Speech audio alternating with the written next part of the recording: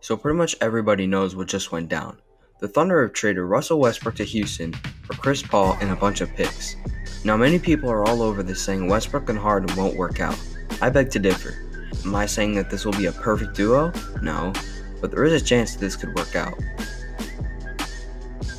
Now Russell Westbrook and James Harden in my eyes could go really well together, or it could flat out fail. I don't think it will fail in my eyes. Westbrook won't care as much as he did about stats this year, as he did in OKC. He joined the Rockets, who were one of the top contenders in the West. If Westbrook cared so much about his stats, he would stay back in Oklahoma City, where he could easily average a triple-double. I believe he's moved on from that. He's been averaging a triple-double for the last 3 seasons. He's already proved himself that he's a stat machine. I think he wants to make a legacy where he maybe wins a couple of rings when he's also averaged triple-double for 3 straight seasons in his career. Westbrook is a good passer and a rebounder, so I believe he won't take this opportunity for granted. He's on a championship team, and I think he's moved on from all this stat padding to actually contend for a championship.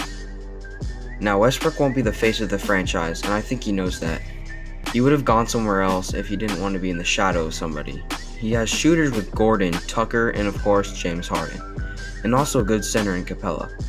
Harden will still be the team's first option, but the Rockets will use Westbrook to space out the floor and use many of their pieces to their advantage. Basketball is a team sport. Not many players win a championship just by themselves, especially in the stacked Western Conference. So I believe Westbrook joined the Rockets to actually compete in the West opposed to add more to his stats. Thanks for watching this video. Make sure to leave a like and subscribe to my channel. If you disagree with me, tell me why in the comments. I'll see you guys later.